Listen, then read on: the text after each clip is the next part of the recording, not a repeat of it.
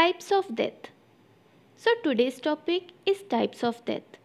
Or let me just say that we are discussing the two clinical types of death scenario. Let me begin by asking you what is death. By definition, it is the irreversible cessation of all biological functions that sustain an organism. And this means the permanent stoppage of the heart, respiration and brain activity. Now when someone dies, it basically would mean that there is no way the person can come back to life with any kind of support, and that the organs and tissues are sooner or later going to degrade.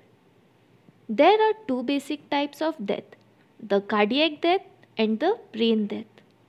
The most common and accepted form of death is the cardiac death, in which the heart stops pumping blood completely.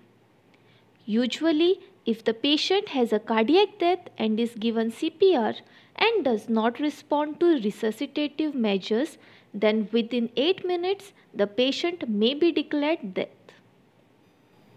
When it comes to brain death, by definition, it is permanent, irreversible and complete loss of brain function, including the brainstem, which is vital for our survival.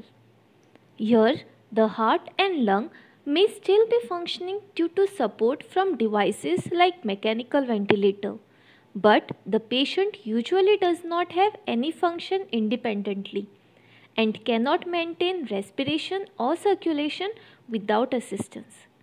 The patient does not have any electrical activity of the brain whatsoever, and the normal reflexes of our body are absent. A more detailed video on brain death will be coming soon, so stay tuned to Layman's Medicine. Subscribe our channel if you haven't done so yet, and do give us a thumbs up if you like our videos. See you soon.